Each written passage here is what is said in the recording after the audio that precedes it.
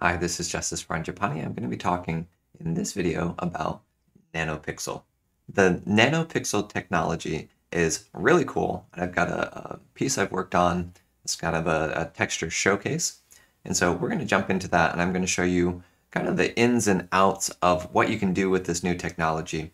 It's pretty awesome. Blew my mind the first time I saw it, and still is incredible to me. Still is really amazing how significant this improvement, the NanoPixel technology, is. All right, so let's go ahead and jump over to the software. So here you can see we're in a canvas, and this canvas size is 12 by 9 inches. That's it. It's not gigantic. It's a relatively small canvas, and I'm going to zoom in, and I'm going to zoom in with NanoPixel turned off. So let's press the keyboard shortcut here and turn this off. All right, let's go ahead and we're going to zoom in, and you can see the pixels here as I zoom in. This is what we expect. This is typical. Now, this is the standard limitation of using a raster drawing program. This is what happens across the board everywhere. So let's go ahead. We're going to turn NanoPixel on. And this is printable. So this canvas that I have right here, when I zoom out, you can see all of this beautiful texture. And when I zoom in, that texture still looks good. I can go in here and zoom way, way, way in.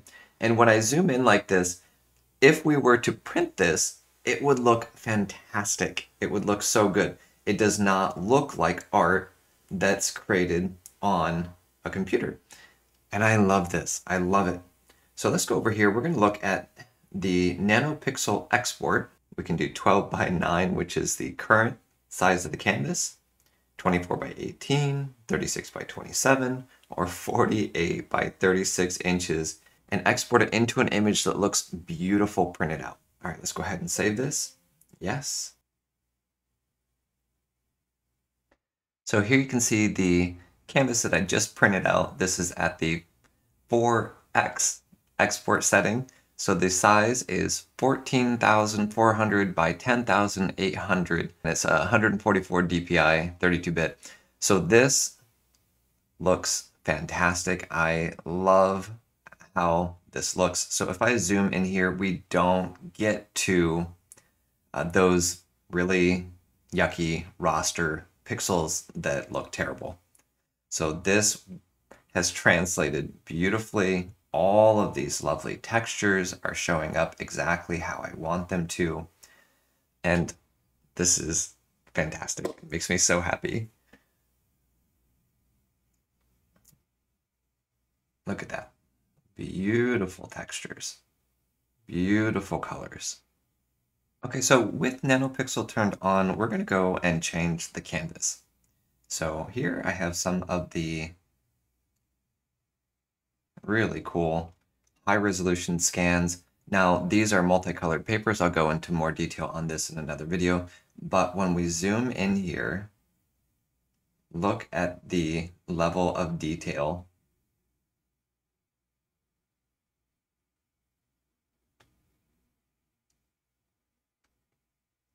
These are amazing.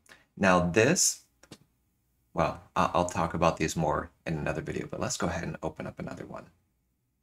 The textures in these papers actually affect how the paint moves on the canvas.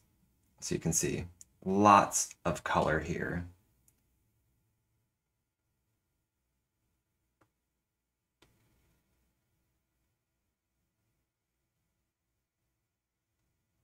Extremely high resolution scans here for the canvases.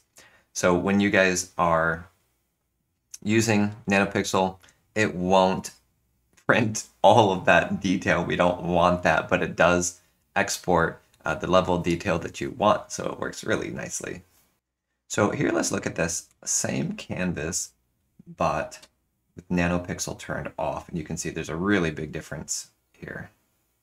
You can adjust paper texture, more or less, and paint texture, and we'll go into detail on that in another video.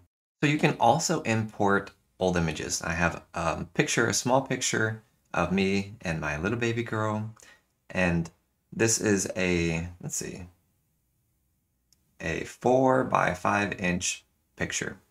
So with this, I can turn down the paint texture, and if I zoom in here on my little baby girl, you can see it's using some advanced AI in order to make some predictions on where those different shapes are, and this is not pixelated here. So if I wanted to print this out, share it with family or friends, this will print and look great.